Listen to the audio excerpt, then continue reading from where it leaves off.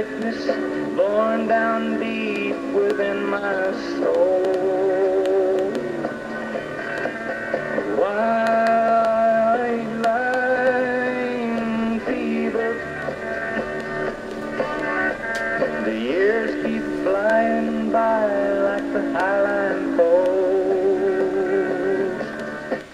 In this age of mechanization, it's good to know you can have your house and move it too. We discovered this 6-room house rambling along the Andrew Johnson Highway. A local moving company was moving the house from Morristown, 30 miles, to Four-Way Inn in East Knox County. A house searching for a home. Lester, is it real hard to move a house like this?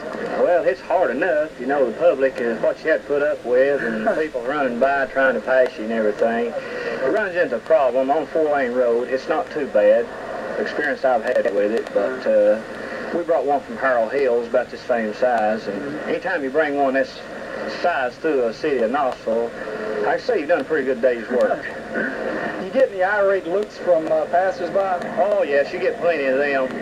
People getting confused, don't know where to try to stay behind you. They won't give you a chance to pull off. We try to pull off about every 2 miles, let people by, but yeah, they go by you, and you can see their lips moving. You can imagine what's coming out of here. The highway, the final frontier. These are the voyages of a house.